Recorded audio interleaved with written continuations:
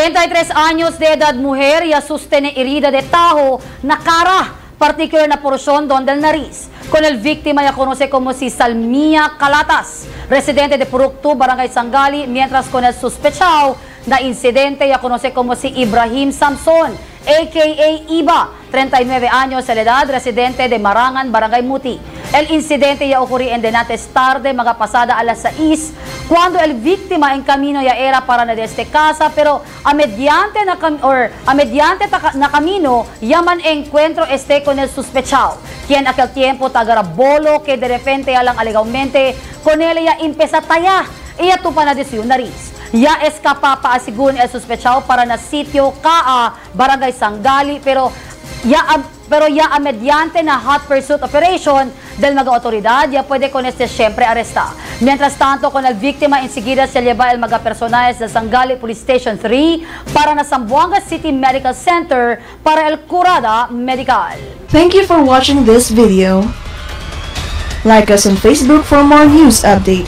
EMEDIA Mo official Facebook page. For comments, suggestions, or any concerns, please feel free to email us at emediamo@gmail.com. Subscribe now. Department of Agriculture, Zamboanga Peninsula presents Gulay Testimonies. So meron po tayong nataniman na almost 1.5 hectares sa ngayon. Most especially yung variety na tinanim ko is W10, PF18, and PBC 123. So, tatlong variety siya for cross-pollination purposes. Nag-umpisa kami nagtanim nito by noong 2015. And then sa ngayon, nag-harvest na kami for seed purposes, saka yung sa bud stick.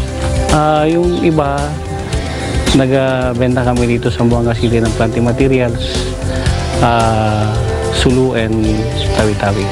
Meron binigay yung from the City Agriculture, binigyan kami ng power spray, and then complete na yun, sprayer saka yung may drum, and then binigyan din kami nila ng hand tractor for cleaning for this cacao production. We are providing also planting materials, technical assistance, and then as well as marketing assistance to those who are interested to plant cacao. Department of Agriculture, Region 9, masaganang ani, mataas na kita.